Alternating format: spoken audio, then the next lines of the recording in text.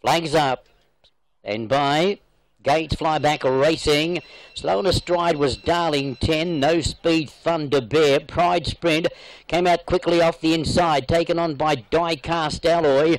Driving forward on the outside in the black cap, your favourite Golden Conqueror. And sandwiched between runners, Dennis the Grey. Not a single help. Darling 10. Fifth back on the inside. Just been shaded by River Commander.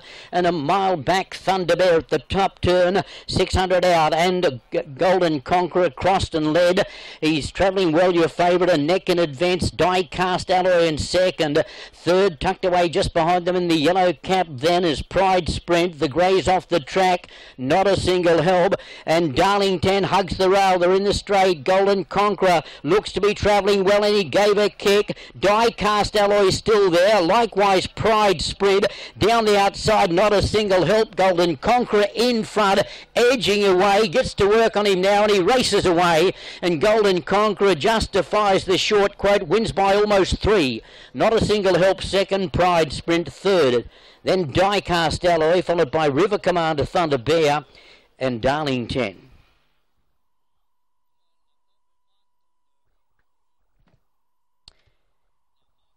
Golden Conqueror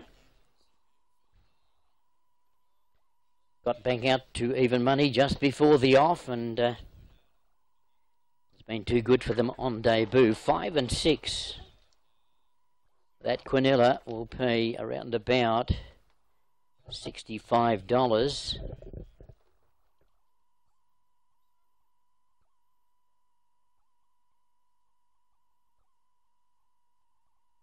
Numbers 5, 6, 2, 4. Golden Conqueror took a little while to hit his stride once he got to work on the Peter Ho, on him I should say, but was edging away here for a good win. Not a single help, had a bit of a wide run. He's ran on well to get second with Pride Sprint, the heavily bet second favourite in third, and Die Cast Alloy not far away. 5, Golden Conqueror, son of Rothsay, a Viennese beauty. He's just a 2-year-old. And Tommy Che Lewis Ho. Peter Ho did the riding, continues the good run for the joint stable. Second, the 6, not a single help, not a single doubt, open-handed. Charlie Chan for Rambo Che, and the 2, Pride Sprint. Horace Lamb Victor Chan, the son of McPhee. No Duo is the mare. Hit on replay here, he was travelling well, was keen to cut away from the rail. They were doing that last weekend.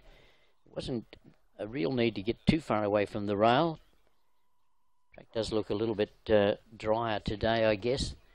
But Golden Conqueror, regardless, a little bit on the green side there, was just simply a mile too good. Now the next from Cranji, 6 minutes away. Number 7 is the favourite here. Huntsman for Johnny Powell at 3.5. 4.5 for the 9 online for Azapati. And let's have a look. Next one in the market is money for the 3, Mr. Fat Kitty. Now at $40. But the favourite is the 7, Huntsman.